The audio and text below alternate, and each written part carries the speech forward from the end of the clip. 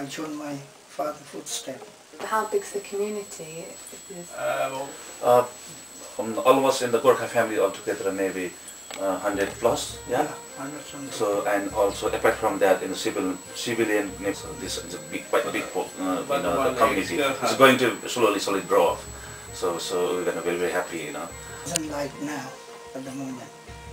Normally we had to do some test set by the recruitment everyone. That's why the campaign going very aggressively.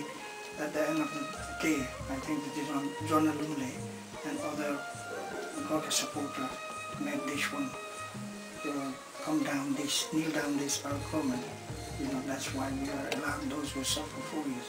But during that, before, a lot of Gurkha used to come here, but we are not allowed,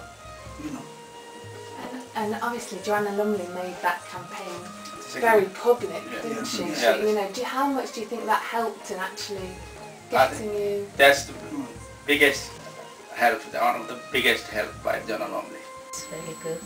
And how different is it here to home?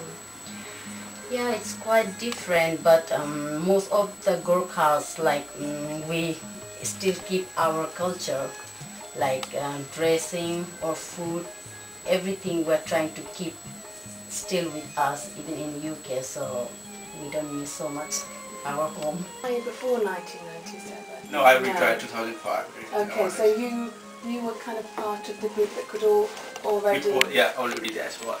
Right. At least in Penang, I was with my father, the child. That was taken to go. I'm right here. Yeah. Great.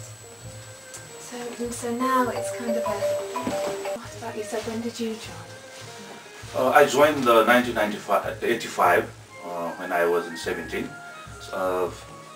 All explained our chairman in Gopal Rai.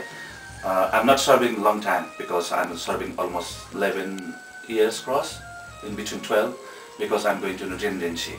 So now I'm serving, and now I'm retired from the army, so I'm just doing the security, that kind of things. And so where do you work now? What's your... I work in the Derby, but I'm not working at the moment. I got a restaurant. I'm running a Gurkha restaurant in Derby. Oh, nice. Oh, that's good. Yeah, there's lots of people who are talking about the... Brilliant. And so are you in security? Yeah, I'm in security, yeah. And what is it about the Gurkhas? Because I was reading a lot about lots of the kind of the things that people think about the Gurkhas, and they're always seen as very strong people. And The agents and stuff. thank you so much, guys.